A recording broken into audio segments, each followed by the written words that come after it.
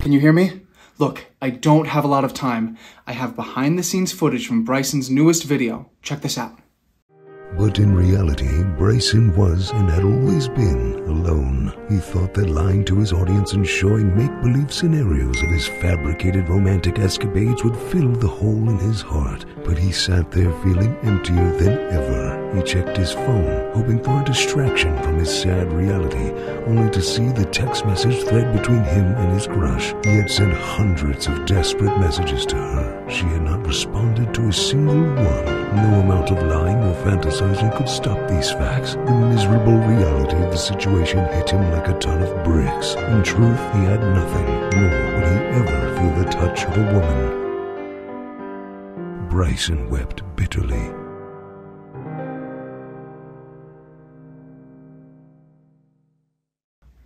Was somebody texting me while I was showing you that?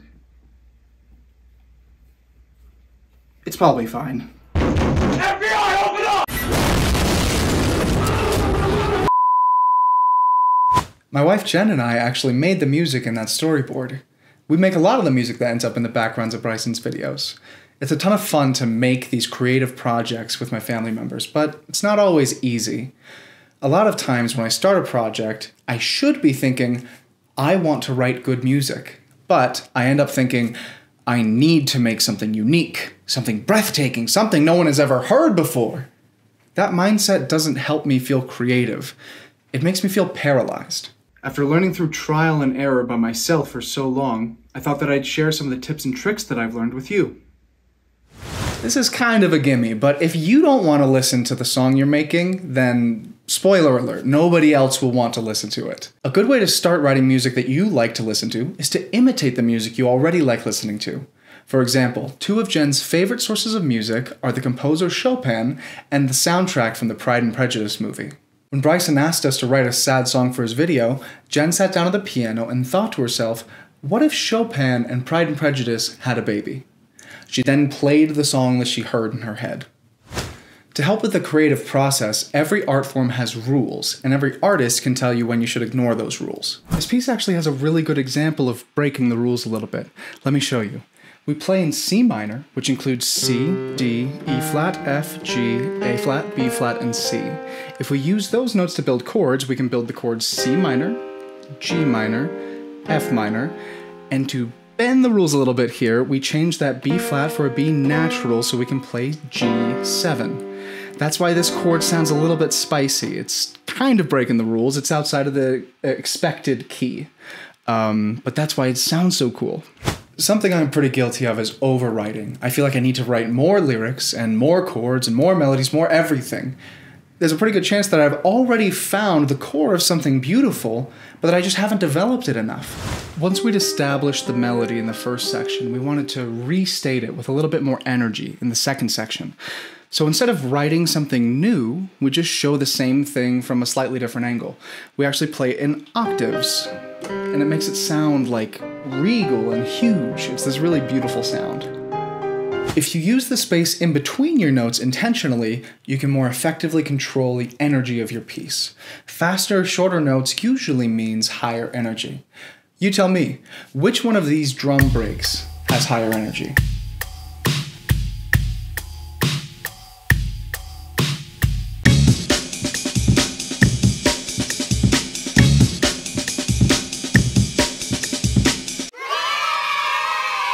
In the beginning of the song, we play these open, slow notes, not very many quick, fast, short-moving notes.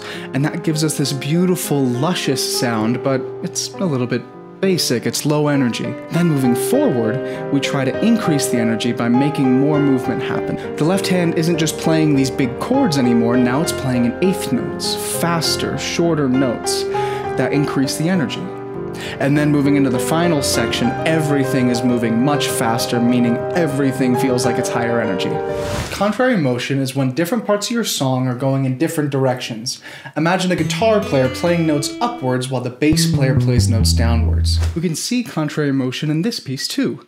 While the left hand is playing notes upwards, the right hand is playing notes downwards. Now if we play them together, we kind of get this cool ebb and flow, almost breathing sound to it. Everything comes together, everything goes apart. Digital tools give you artistic superpowers, letting you create things you would have never been able to make by yourself. You can draw in the fastest, craziest, biggest notes, which even the world's greatest pianists just physically couldn't play, and the computer will play it back for you perfectly, every single time. But remember, everybody else who has that software has that exact same superpower. And when everyone's super, no one will be. The way that we took advantage of our software is writing something that most people can't actually play. There are these huge arpeggios playing while the right hand is dancing up and down. I don't think a normal person could actually play this.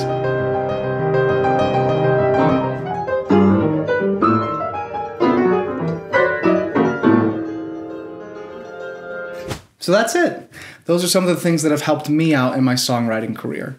If you'd like to hear Jen perform this song, you can see it at her channel here. And she does a really lovely rendition. Speaking of lovely, Molly, look.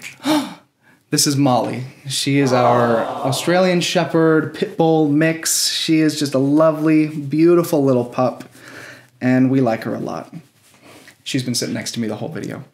If you have any other things that you'd like me to talk about or things you'd like me to explain or kind of unveil, let me know in the comments and I'd be very happy to help out. I hope you guys all have a good day. See ya. Molly, go get him. She comes out of frame like immediately. Okay.